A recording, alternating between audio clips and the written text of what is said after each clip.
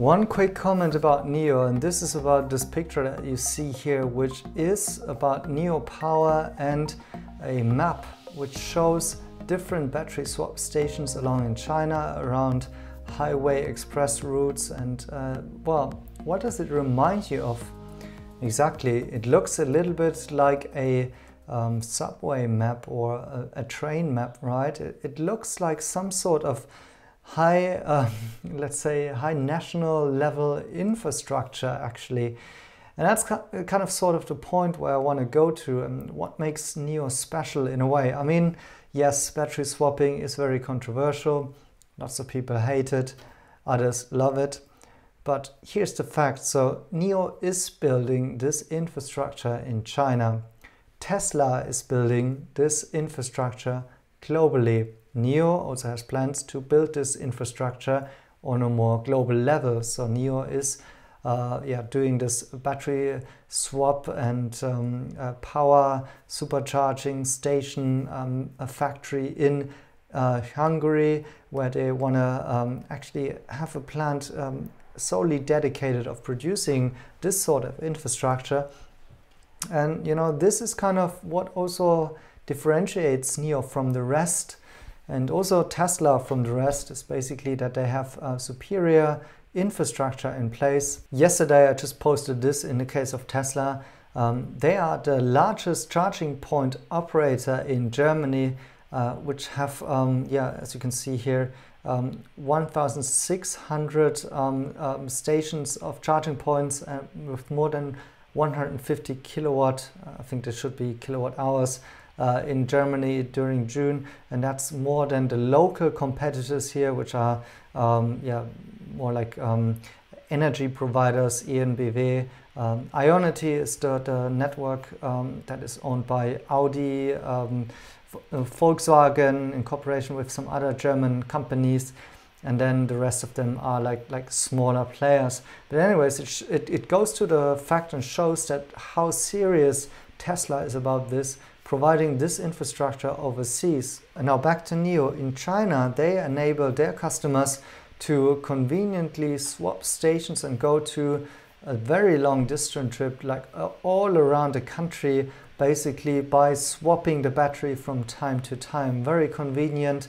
And I think really this is something which will resonate very well in Germany, because unfortunately there's a very large opposition against electric vehicles, mainly also because of the factor around charging. Maybe people think that charging on a large scale is not possible.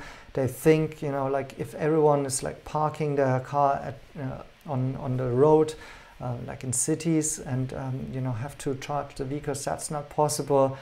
Charging at superchargers is taking too long. You know, we have this idea in Germany here, we can go 300 on the Autobahn, and we are traveling fast, and I don't want to stop longer than 5 minutes. I want to be fast from A to B.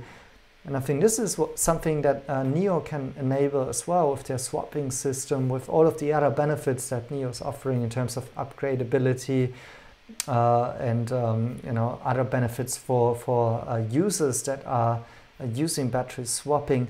But the point is here that NIO is different and unique because they're building such infrastructure. I know it's costly, I know it has some drawbacks, I know it's hard to scale, but there's only Tesla and NIO really doing that. There are others like XPeng trying to build this on top of it, trying to innovate also in terms of 800 volt charging infrastructure, but we now see NIO doing the same thing, right?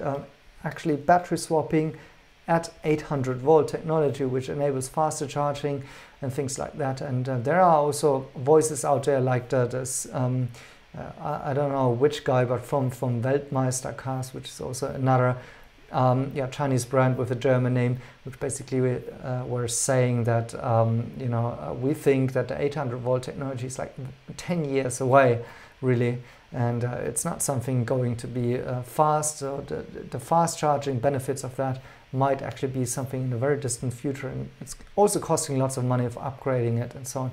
So essentially, you know, if you look at this like from a very, very macro scale, you see there is a company is doing huge investments, you know, like providing some benefit for users in the very beginning, maybe making not a buck in the very beginning from it, but ultimately you will always know, like, where there is the infrastructure, people will build on top of it. There will be additional effects, like maybe just sales, additional sales, like people watching battery swapping and, you know, get excited about it and buying the car because of it. But maybe in the area of battery swapping stations, we also see the additional benefits of like integrating renewables, balancing the grid, and yeah, enabling long distance travels, and on a scale that looks very similar to something that usually the state would provide in terms of infrastructure, like a layout for traveling long distances and being able to move, mobility, which is essential for people and an economy. So now just a quick reminder here of what NIO is doing as a startup with very limited capabilities if you're comparing it to big players like Volkswagen, which have billions at disposal, or Mercedes, BMW. All of them are not doing it at such a scale, right? So very visible example of battery swapping and the network that NIO is building. Cannot be understated how important it is, how big of a step it is, but also how, in a way, how risky this bet is, because of course it could also go wrong, and then there's lots of money invested in there. So that's it, just quick commentary about this. Thank you guys for watching. Enjoy the rest of your weekend and see you in the next one.